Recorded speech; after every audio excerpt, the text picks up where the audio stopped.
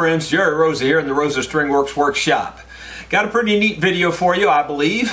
This is on building a custom bending iron and table to bend the sides on that custom guitar that I'm building. So this video is closely related to the guitar that I'm building. However, in this particular video, we're not actually going to be bending the sides. We're going to be building the tool, and then we're going to be practice bending some wood, so you'll get to see how that works too. I'm pretty happy with the way this all turned out, and I think you're going to enjoy the video. I appreciate you watching. Well, I thought it was about time to build myself a good quality bending iron. I looked at the Stumac version. It's $225. They're not cheap to build. I can build one in the neighborhood of $100 that I think will be every bit as good as the 225 model. Save myself $125. Not that that's that critical. Why not? I like to make stuff anyway, so it's kind of fun to even try it. So I've got the electronics parts on order that I'm going to use, and I'm going to go ahead and make my block of wood out of this. This is about a 2-inch thick piece of sycamore, just a good looking block.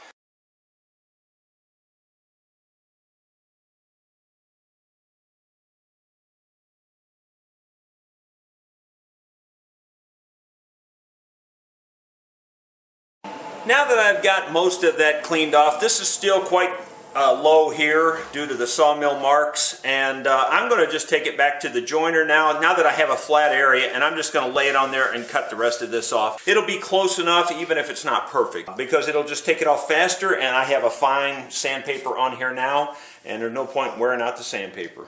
I've settled on about 4 1/4 inches. I think square is going to work real good.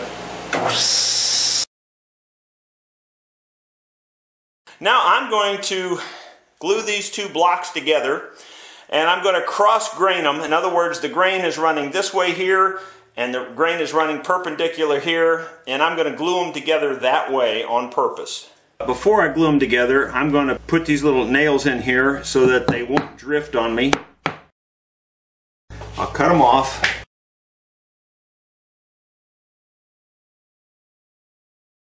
Okay, so I will make a little X mark there so I know that that side there goes together.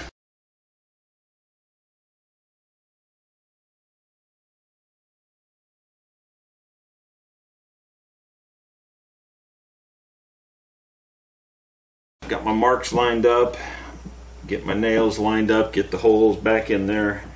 They're together. And now we'll just slide it in this big vise here. Line them up just a little bit there.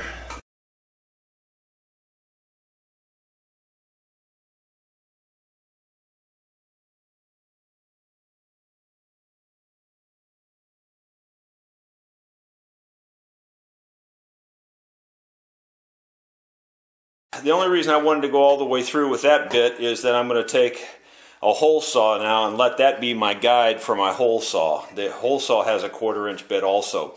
But I didn't want any wandering, and I think that'll make that stay straight. I hope it does anyway. I'm only going to be able to go part of the way through with the hole saw each way, so that way I can turn it back over and do it, and I think the holes are going to line up pretty well. If not, I'll put them in my metal lathe and ream this hole and make it smooth, whatever I have to do. And I got a little setup here. I've got this large block back here clamped to the table so it can't move, and it's clamped tight. This block is flush up against that. Then I put this little small board against the front of it too to keep it. That way it shouldn't be able to spin at all. I shouldn't have to hold it that much, but you know, I'll keep my hand on it, but it should make it a lot safer.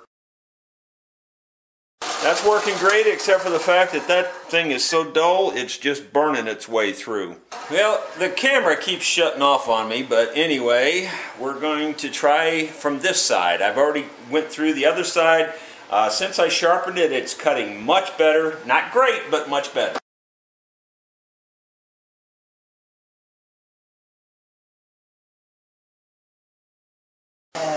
Well, it appears I'm bottomed out, but I don't think I'm all the way through.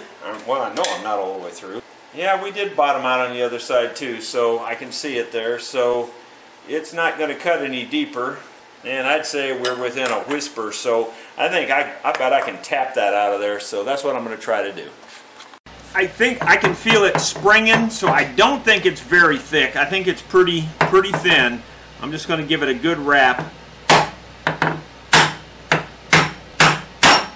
There, it went right on through. So, yeah, I knew it had to be right at that last little bit.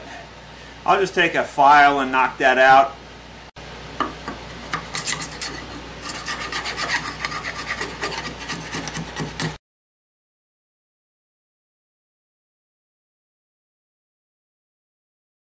This hole's about a 1/4 inch all the way around, bigger than the tubing that I bought. I bought 2-inch tubing, outside diameter, and this is a 2.5-inch hole, or supposed to be. So a 1/4 inch all the way around. And I think I'm going to fill that gap with plaster of Paris or some other plaster type material that won't transfer the heat as well.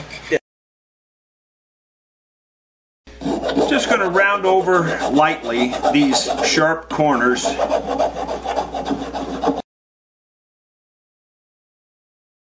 Okay, I think that might be all I can do until I get the rest of the materials.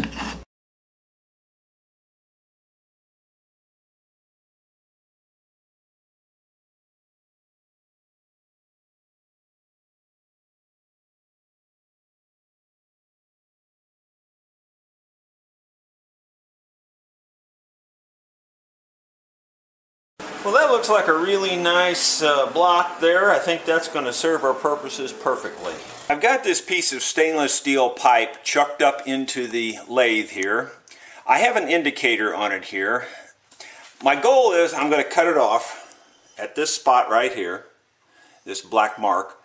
I'm going to cut it off there, but you know, so I got it chucked up close to this end for the cut. If I put the cut way out here, it'd be way unstable. Even here, it's going to be unstable. What I'm doing now is I've got an indicator on here, and I'm spinning this to make sure, you know, when I cut this off, I want to make sure it's straight. So look how far off this is. You think it's straight in the chuck, but it's not. I'm spinning the pipe in the vise, and you can see the indicator dial moving a lot. It's not quite 100 thousandths movement, but it's moving quite a bit. 100 thousandths would be 1/10 of an inch, or about 2.5 millimeters. The goal is to, when you spin it, that the indicator doesn't move much at all, if any. So right there's the high spot, and that means that the pipe is too close to the indicator on this side. So, you know, what I want to do is try to move the indicator back to about where the center would be, and it's roughly around the 30,000 mark there. It's just a guess right now. So now I'm moving it there. Now I would think the indicator will move about half as much as it did before, or less. See how little it's moving now compared to the way it did move? So that pipe is much straighter in that chuck than it was before. So again, we're going to go to the high spot, which is right there, and try to move it about halfway between where it was moving, and I'm just eyeballing it at this point. About right there, I think is going to be close. Now it's just moving a couple of thousandths. That's all it is. It's just a couple of thousandths. That's less than a human hair. And you got to keep in mind, that's 12 inches long. So it's from where it's connected back there out to here, it's probably 11 inches to right there. So that's only moving a couple thousandths in 11 inches. That's pretty straight. Let's go ahead and set up to cut this off. And I've never tried to cut stainless steel before, stainless steel pipe, and I don't have very good equipment for cutoffs. I tell you, that's the hardest thing there is for me to do on this lathe. So more than likely, I'm not going to get this cut off with this lathe. I'll just score it and then take it over to a bandsaw, and at least I'll have a good straight line.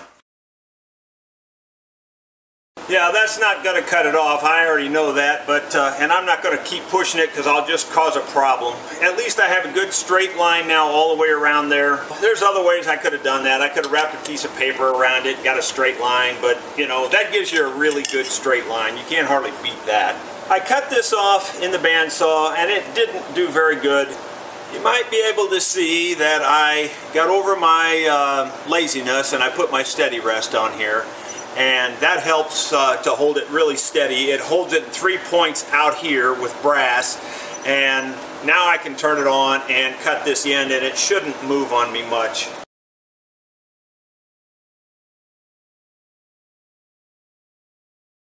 That stuff's hard. I've almost got it perfectly flat, but not quite.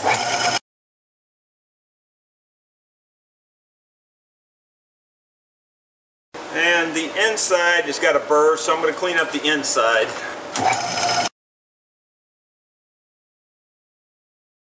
I've never really worked with stainless before, and it's not an easy thing to work with. You know, and this is a lightweight lathe, guys. You should realize that. This is not a heavy-duty lathe. You know, if you had the heavy-duty stuff where you could just force it in there, it'd be no problem at all. About got it, I think. Still not quite like I wanted. I wanted it perfectly smooth on that inside because I'm going to force aluminum down through there. See if this will work a little better. I think that might have done it. Yeah, I think that did it. Yeah, I got rid of the lip there. You got to make use of the tools you got, and you know, this is a much better than no lathe, there's no question, but it is a very lightweight lathe in comparison to, you know, a machine shop lathe. Assuming that I get these clips stuck together in the right sequence, you just saw me cut off my stainless steel pipe and you square the end of it up. Now here's why that's important. You would think, well, it's going to be down on this block anyway, so what difference does it make? Well, that's exactly the reason it makes a difference.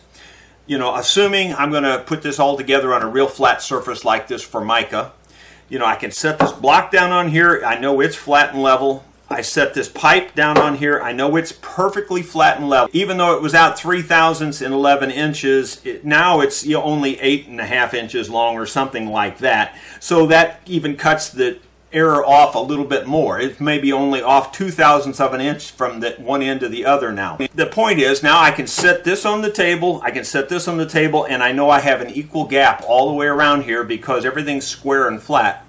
Now, why is that important? And the reason that's important is I'm going to fill this gap with plaster of Paris to act like a heat sink or an insulation from the wood, so the wood doesn't get real hot. And that'll hold this in there really good, I think. And of course that's a test, and the heat might break it out later, and you know, I could always try a different kind of cement, you know, like refractory cement or something like that made for heat.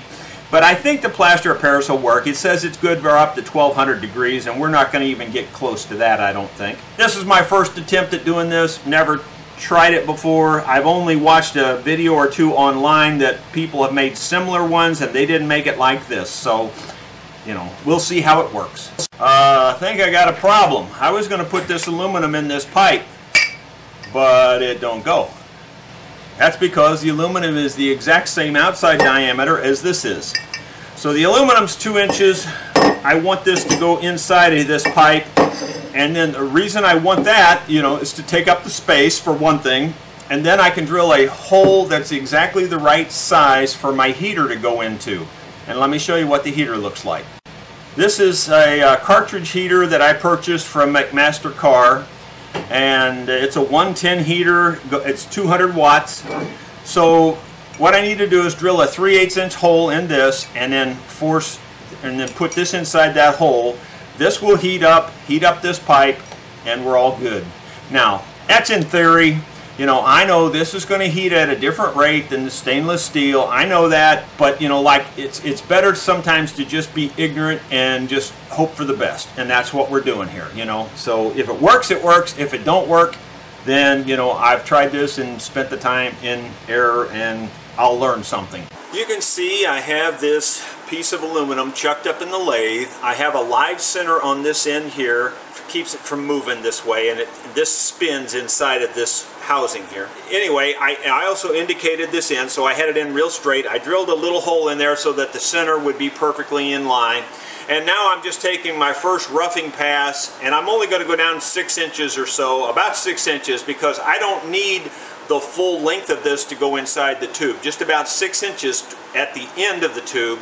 That will also keep the heat away from the wood a little bit more.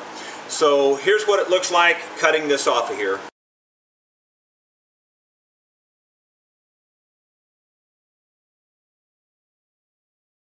Now we know we have an almost perfectly round cylinder. We're going to do some measurements now to see how far we need to take this down to fit it inside that tube. To cut this down accurately, you have to measure accurately the inside of this hole. I have these hole gauges. They go inside of here like so, and then they expand out to the size of the pipe, and then you can lock them in out here. And I've done that here and checked it very carefully, and as you can see, it just fits in there perfectly. Then I've measured this with a micrometer, and I get 1 inch 865 thousandths. I measured it with an actual micrometer, then I double checked it with these calipers just as a sanity check because I'm used to reading the calipers and I wanted to make sure I didn't misread the micrometer. Well, I'm glad I did do that because I did misread the micrometer. 1 inch 865 thousandths. I read the micrometer as 75 thousandths. And now that I think about it, I know how I misread the micrometer. I know I misread the micrometer, but I'll double check the micrometer. Anyway, it is 1 inch 865 thousandths. Like I said, I don't read the micrometers that often, and that's why I double checked it there. I'm actually getting 1 inch 864 thousandths with this, and this is more accurate. So that's what we're going to go for. I'm going to write that down, 1 inch 864 thousandths.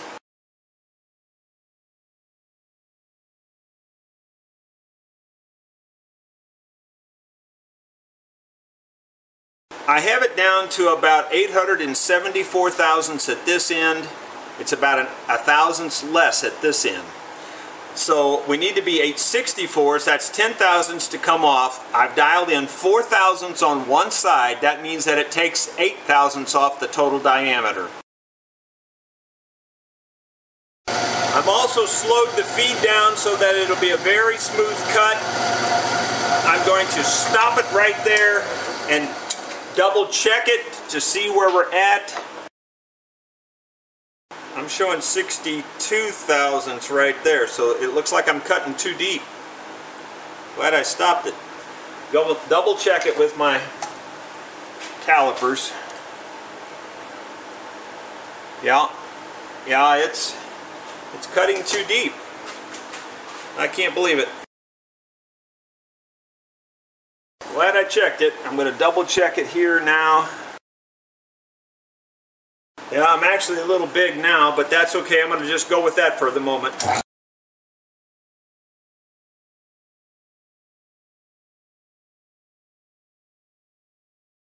Alright, let's see where we're at here and see if we're anywhere close. 66 thousandths here, and we needed 64, so that's 2 thousandths bigger, and that might be enough. That might be okay. And about 68 thousandths on that side there, so that's about 4 thousandths too big there. What I'm going to do is just take a file. I mean, 4 thousandths of an inch is not much, trust me. By the way, this is hot, so it probably will cool down and be smaller. I should have thought of that, so maybe I won't even file this until it cools down. It may be that I've already gone under my size, because it's definitely hot. Well, I'm glad I let that cool off, and I actually cooled it off with some cold water and rags. We're still about 1/1000 thousandth bigger than I want here. We're just about right on this end. So we're still a little large on this end, and that's just because the lathe turns a slight taper, which, you know, is not very much. For a hobby lathe, or whatever you want to call this, that's pretty good, really. And I spent a lot of time getting it that accurate. So I'm just going to take a file and knock that last thousandth or so off and see what I can do with that. I'd say we're about 1/2 thousandth strong yet, but that's pretty darn good. I mean, 1/2 thousandths isn't much.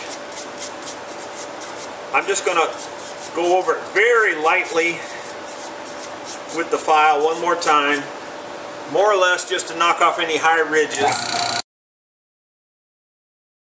I'm tapering the corner down a little bit so it'll be an easier start inside the tube. What my plan is to force this aluminum piece that deep into here. This part that's left over will be in the wood.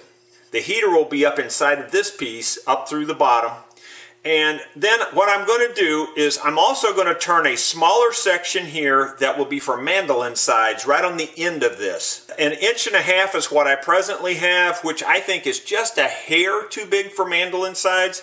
So I'm going to turn this down to about 1 3/8 inches. So now we're going to take it out of the lathe, turn it around, and work on this end. I got everything turned around, chucked up in the lathe here, centered, all that good stuff. And now I put a mark right here that you can't see that's a little bit more than 1.5 inches long. So for the most part, I'm going to turn this whole thing here down to this 1.5 inches is a little bit wider than a set of mandolin sides. And I'm going to turn it down to about 1 3/8 inches diameter. First thing I'm going to do is make a mark where I'm cutting it off.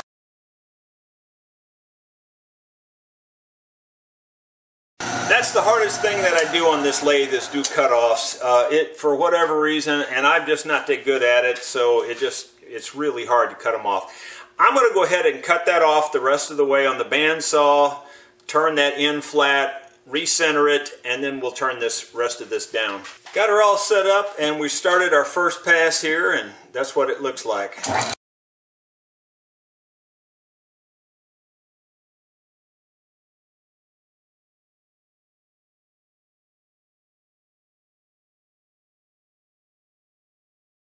Okay, this measurement here is not critical really at all. It's just a number I'm making up in my head. We're at over 600 thousandths, 1 inch 600 thousandths, which is still way over 1.5 inches. So I want to be below that for sure. So we're still plenty good.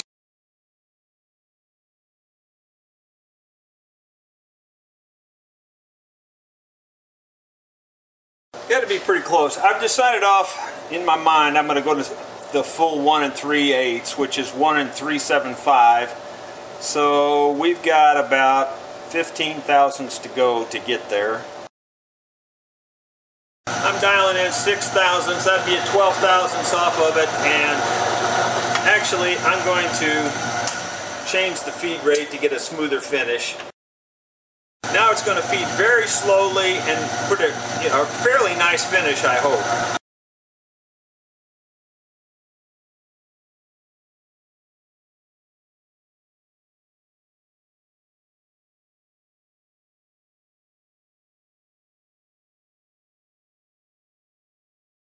Now I'm going to try to break these corners. This corner is going to be exposed, so I'm going to cut this one a little bit more. I'd like to cut this end flush. With that much stick out, it's unlikely it's going to work. So I'm just going to try to cut really, really light cuts and see if we can do it without having to put the steady rest on.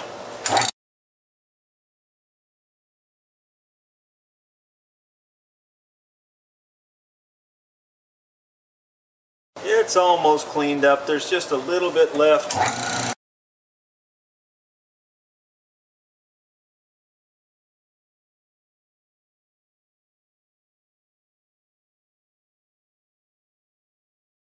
I think that turned out real nice.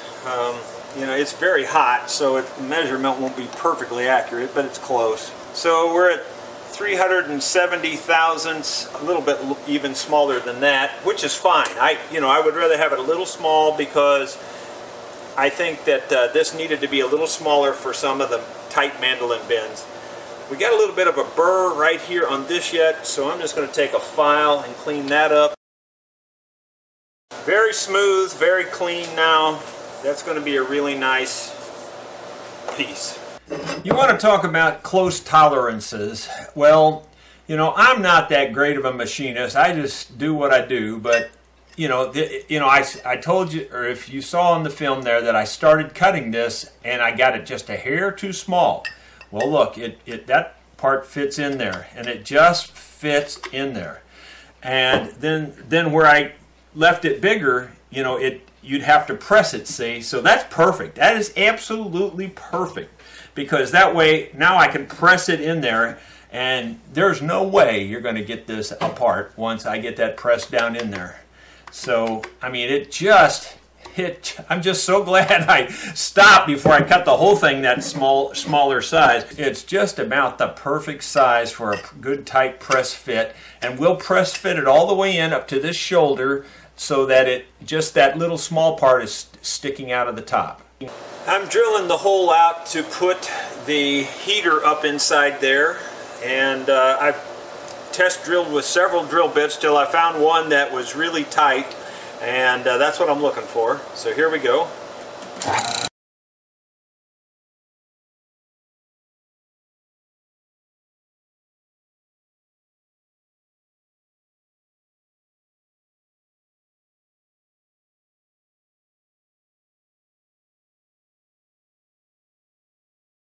Okay, we got about 3/4 of an inch to go, and we're out of drill bit. We got about 5/8 of an inch to go, maybe, if that much. We might just have to drill it from the other end and make the holes meet up, and there'll just be a hole in the other end that I could cap off or something. Got it turned around. I've recentered it with the dial indicator so it's running perfectly true. I should be able to, in theory, go straight into that other hole. It shouldn't be any problem.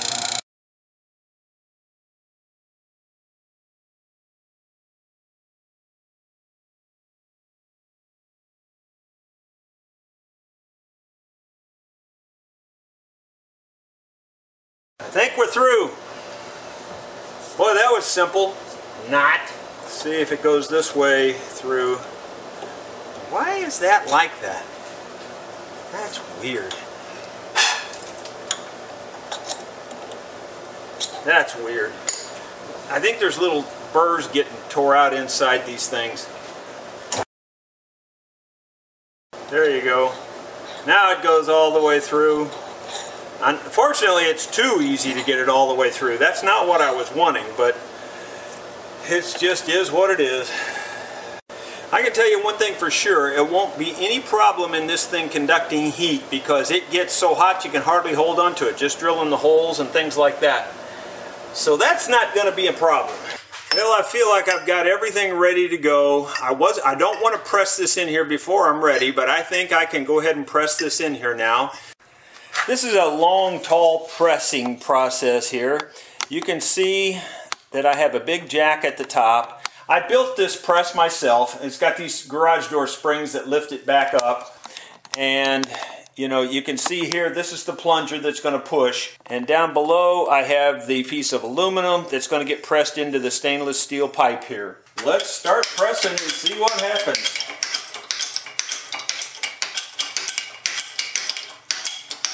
Should be fairly simple and fairly straightforward. I would imagine some of the aluminum will just get brushed off here if it's too tight. But it'll go, because this is 30 tons of pressure, and it'll push it through there. I'm not worried about that part. And I do see it shaving off aluminum as we're going here. But that's okay. At least it'll be tight and it won't come out. It might be that I've hit the length of my jack. I think I have. So I need to raise everything up to push some more. Okay, all I did to raise it up is I just put it on a bigger block of wood, raised everything up that way. I mean, I could have adjusted the whole table, but that's heavy and this is easy, so that's all I'm doing. Just putting stuff under it to make it be higher so that the stroke will be long enough.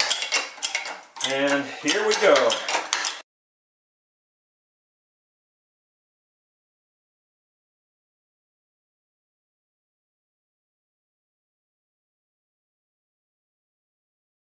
I can always cut that off on the lathe if I don't like it. That's pretty close. That's pretty darn close. You can see there how I pressed it in. And now it's really one solid piece. It's not going anywhere, and it's heavy. Trust me, that's really heavy now. We're at that magical moment where we're ready to put the plaster in here. I cleaned the table off really clean first with a razor blade to make sure there wasn't any lumps or anything on the table. Scraped it all down. Then clamped the block down to the table so that nothing could lift up and slide out from underneath it. Then I took these little wedges and wedged this down in there so that it's centered in the hole. And as best I can tell, it's pretty centered. Now we're going to pour plaster of Paris down in these open slots areas, and once the get enough plaster of Paris in there, then I'll pull the wedges out and fill the rest of it. At least that's the plan. I haven't mixed up plaster of Paris since I was a little kid in grade school. What I remember was that it got really hard. I know it's basically the same thing as drywall mud, but you know, at least back then, and I don't know, they've probably changed the formula since then, at least back then it got very, very hard, and that's what I'm trying to see if we can get that to happen here. I'll be disappointed if it turns out to be soft like drywall mud, but it probably will be.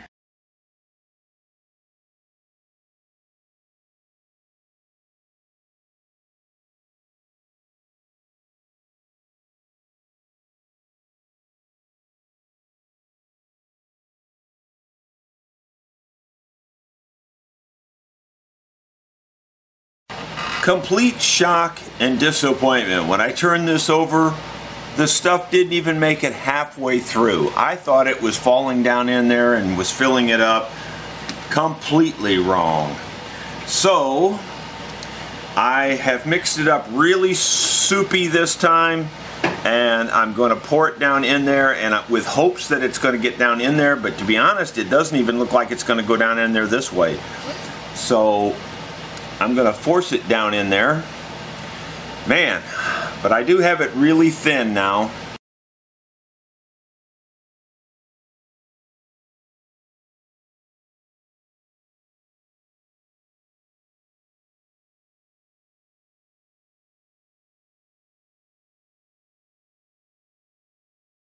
I doubt I got all the voids filled. In fact, I'm pretty sure I didn't, but I think it's going to be strong enough to do what I want to do, and if it's not, we'll know it pretty quickly anyway, and therefore we'll just do something different. I'm going to drill the hole. This is the pilot hole for the cord, and I'm just eyeballing to the center here. I don't know. That drilled easier than I was expecting. Now I'm going to enlarge the hole to the size of the cord. I've got it. The cord is about 1/4 inch. This is the next bigger, 17/64, I think it is. I deburred the inside of the hole with a Dremel tool. Now let's see if this will feed through here with any stretch of luck. And it seems to. And maybe that's premature, because probably need to feed this through up in there, and I'm not sure how I'm going to anchor that.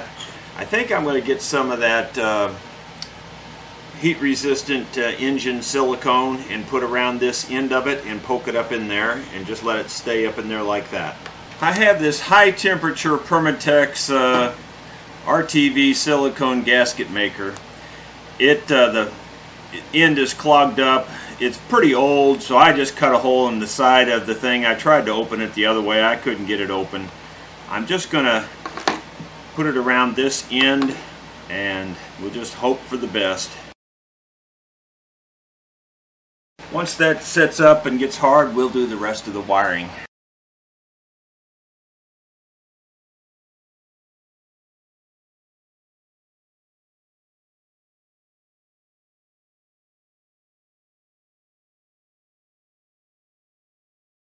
I've got the two hot wires connected, and I have a ground wire left over. I didn't run it through the hole here this first time just as a test. I wanted to make sure it was going to work.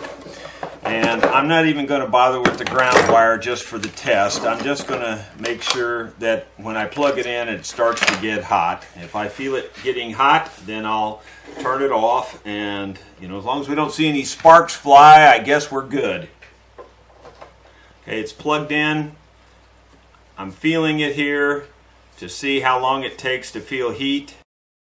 And at the moment, I feel nothing. It's probably going to take a little while to get through all that, but that aluminum heats up pretty fast, so I would think it would heat up. It's not cold now, but I'm wondering if that's just my hands warming it up. Yeah, it's starting to warm up now. I can feel it. Didn't do it as fast as I expected. I expected it to be faster than that. But I guess that's good. Yeah, it's getting warm now. I can tell it's definitely heating up. Just going to leave it on there just long enough to about where I can tell it's really hot. Still pretty, I mean, it's definitely past room temperature by quite a bit now. I'm guessing it's past body temperature by quite a bit. I would say it's probably in the 115 or 20 degree range, maybe a little warmer than that. They say these don't work very good for this, but I'm going to try it anyway. Because of the reflective surface, they say it doesn't work very well. It says 85 degrees, 86 degrees. That's Fahrenheit, of course. I'm sure it's warmer than that. Yeah, it's quite a bit warmer than that. I don't know why it doesn't pick up better than that. It's getting pretty hot. It's hot enough now that you wouldn't want to leave your hand on it very long. I'm going to unplug it, let it cool off, so at least that proves that it works. Now we'll wire it up the correct way and put the ground onto the metal here. I'm just going to put a wire tie around the insulation of this a little ways from the end there, and I'm going to tighten it up really tight. I'm actually going to put 2 of them on there, and the only reason I'm doing that is to keep it from pulling back through the hole. I don't have the tool for tightening these. I know there's a special tool for it, but when you don't have a tool, you just do it the best way you can. That's pretty tight, so I think that'll work. That'll keep it from pulling back through the hole then, like that, and that's all that's for. I'm going to make up my grounding lug here for the ground.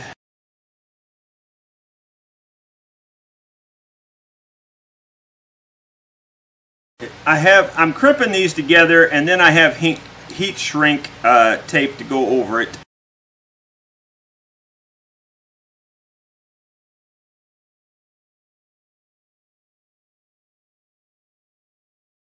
And just for the record, you can see I have a ground screw in there, and I have the green wire with a eyelet screwed to that. So it's all grounded. You know, I wouldn't say it's UL rated, but it's pretty good. Well, friends, I was trying to figure out a good way that I could check the temperature on my side bender here, and I found, I think, the perfect way.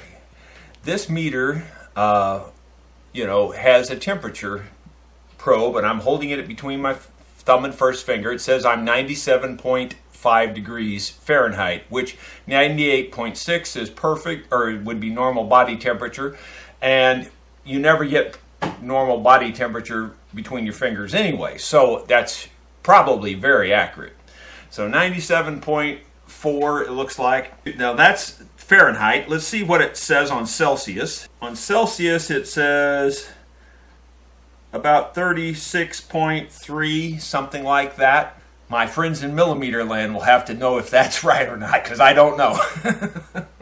Without looking it up. I know I can Google it, guys. I know that. So anyway, this seems to be very accurate. So I'm putting it back on Fahrenheit because that's the only thing that means anything to me, because I'm just not familiar with Celsius at all. I like to call it centigrade. When did that leave? I mean, years ago, I remember things being referred to as centigrade. Whatever. I guess I'm dating myself.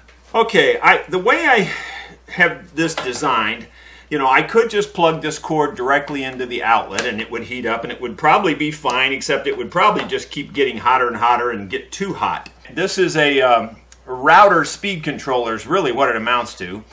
And it's got a grounded plug here that these are sold at Harbor Freight. I bought this one just off of eBay, and it looks exactly like the one they sell at Harbor Freight. So got it a little cheaper there off of eBay.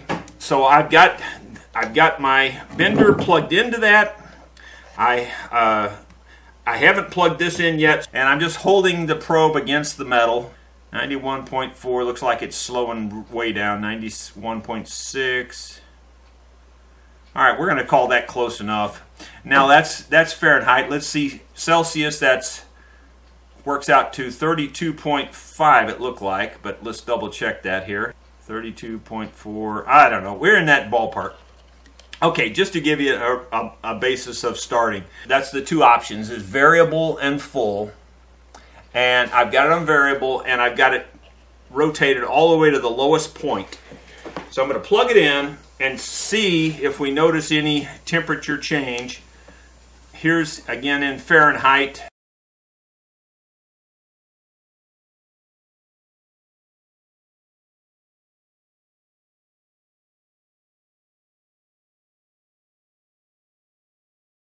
Climbing rapidly, it's 120.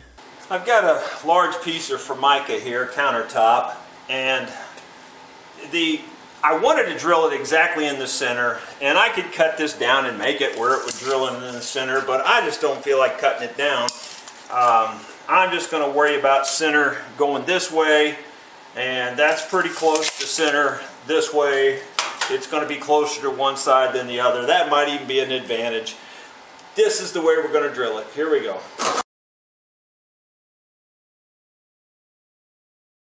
Well, I went and bought a brand new bit thinking that would be easier cutting. You know, I see people on YouTube all the time cutting with these things, and they cut through steel, they cut through everything. I have yet to find one that'll cut through butter. I think you can see I have the bending iron stuck through the hole that I just drilled. And what I'm going to do now is mark it on here, and I'm going to route out most of the thickness of this. And the idea is that this top will sit down over this, keep this from spinning when I route this cavity out. You're not going to be able to see much on this, but I'm going to route out this square. I've got this bit set to a depth that's about 1/8 less than the thickness of this top.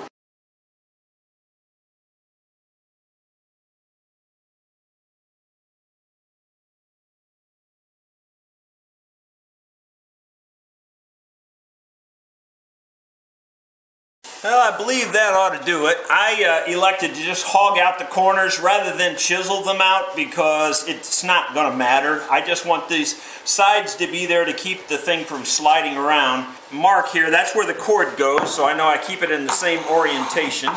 There you can see that it fits inside there. It goes down inside there pretty good. It's got a little bit of slop in it. We could always fill that with something if we need to, if that causes a problem. I don't think it will.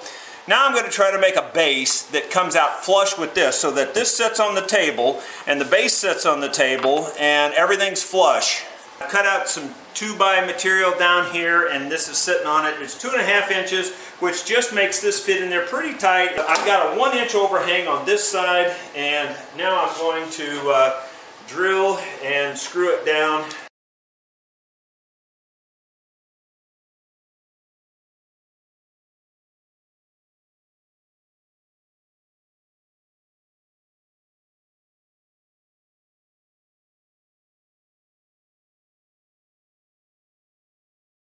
We're going to plug it in now and see where we're at on temperature and all that good stuff. I did a little slide upgrade to this to anchor it in here. I didn't like the play, so I glued this strip to the top here, or underside of the top, and I glued this strip to the underside of the top, and then I put 2 screws in it. So all I have to do is take out these screws, and this will lift straight out. So it still comes apart, but it's much, much more solid now than it was. It doesn't move at all now. We've got it. I'm pretty excited about this. I'm not going to bend any sides on it yet. I don't think that would be the prudent thing to do without really kind of testing it out pretty well to kind of know what I'm getting into. I've had it plugged in here with it on off, you know, just to make sure that that off works and it's not getting warm at all, so I think we're good. I've got it turned all the way down. I'm going to turn it up to variable. Seemed like when I did that I started hearing a slight hum, and that may be in my computer. Yeah, when I turned that off I quit hearing the hum. It's a very faint hum. It may be in my computer. I'm not really sure. But obviously that switch is working. It's doing something because you can hear it. And I've got my hand on this to feel when it gets warm. In case you're wondering, there's your metric and your standard ruler there, and there's the height right across there, so maybe you can see where it's coming across there. That would be about, there's about 5 5/8 stick out here, which is about 14.5 centimeters, 14.3 probably, 143 millimeters, I guess you'd say. So we're up, you know, it's sticking up there to this shoulder, and then this top part is another 1.75 inches, which is about 43 millimeters, something like that. And it's starting to warm up very slightly. I've got it turned all the way down on this, and I can feel it warming up slightly. It's just a little bit warmer than, maybe it's not even body temperature yet. It's pretty close. It's probably just above body temperature now. And in case you're wondering, the table is right at 30 inches by 20 inches.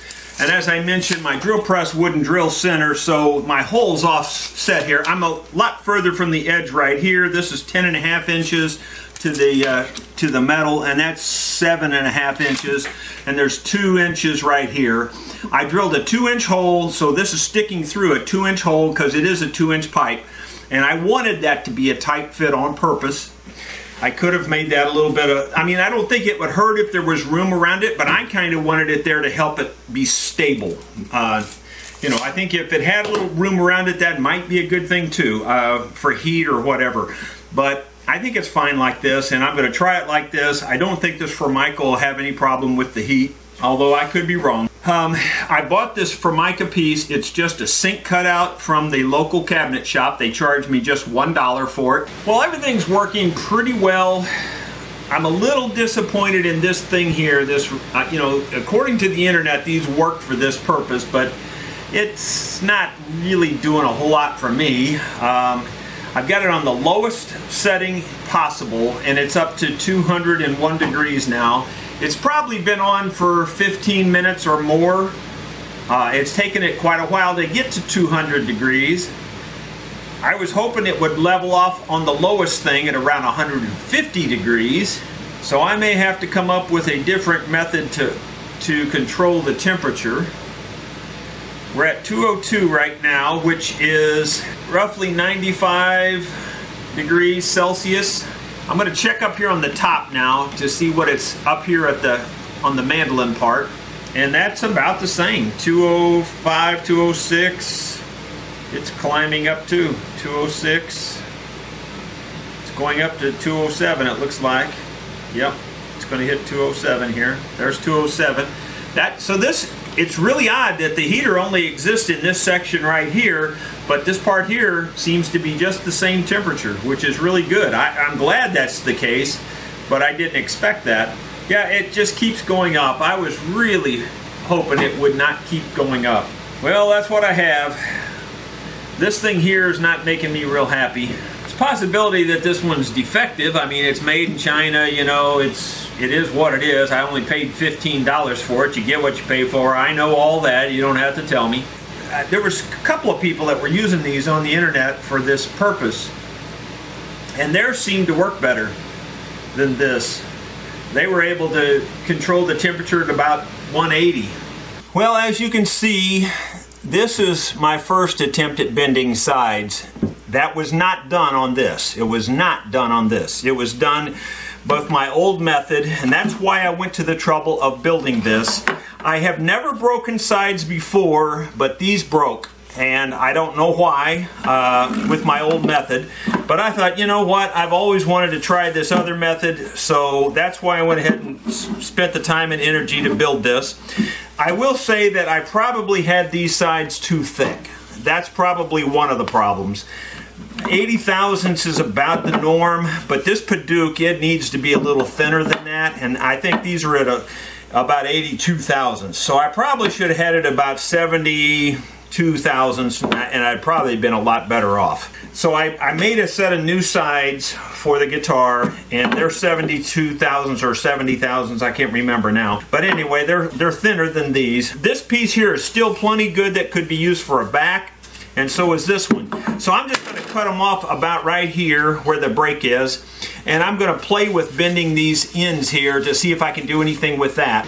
It's been sitting a little while, so I'm going to see what the temperature is now before I start bending, because I figured that wetting it down, it's going to cool this off, and I just want to see where it's at hot. It's jumping way up there fast. It must be pretty hot. 237 already, 238, 239, 240, 241, 250. It hit for a second, back down to 247. So we're in that neighborhood. I'm going to spritz this with water and see if I can do anything with this. It's definitely steaming the wood for sure.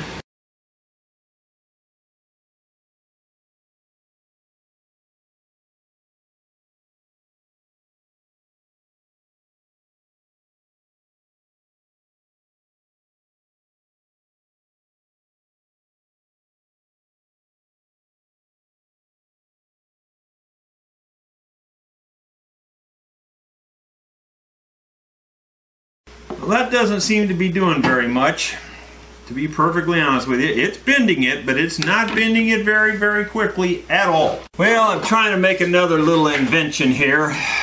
You can see it's a piece of tin. This just came out of the side of a tin can. I put my handles on here, and I'm going to see if that will spread out the tension and hold the steam in and make this bend better. You know, I got nothing to lose here. If it breaks, it breaks. So I'm just going to give it a shot. This is thicker now, keep in mind, than what I will be bending. So let's just give it a shot and see if this makes a difference. I do this on the mandolins and it works, but I don't know if it's going to work on this. I've been letting this cool off for a while too, so this isn't as hot as it was. So I might have to wait till it heats up again. Let me double check the temperature and see where we're at. Looks like it's in the 150 range at the moment. It's coming up, but very slowly, so maybe I'm just jumping the gun here. Up to 160. So we're gonna have to give it a little bit of time and let it get a little warmer again. We're about 180 degrees Fahrenheit, and we're at about 82.8 Celsius. So we're gonna try that. I saw one guy, he was recommending the temperature of 180, and that's where we're at right about now. So let's just see if that helps anything. I think that's a little low myself. I think it's got to be hotter than that. I actually wonder if his thermometer was very accurate. That's what I begin to wonder, because I think he was getting some steam, and I don't think you're going to get steam at 180. Anyway, I'm trying this. We're going to see what it does.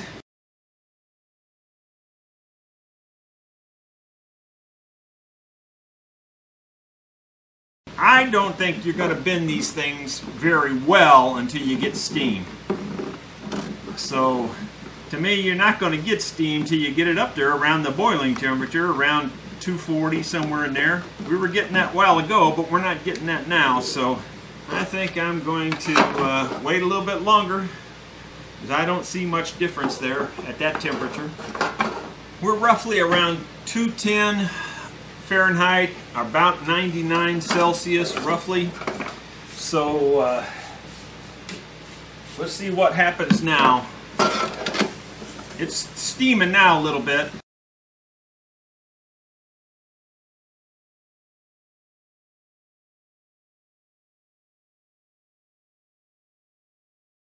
I'm going to try to keep it there till it gets pretty dry and see if it'll hold that bend pretty good. It's going to come back, I know, but we're starting to get something there now. Well, at least I think that's proof enough that it's going to work now. So, thank you very much for watching. I hope you learned something there. Hope you enjoyed it. Please give me a thumbs up. Thanks for watching.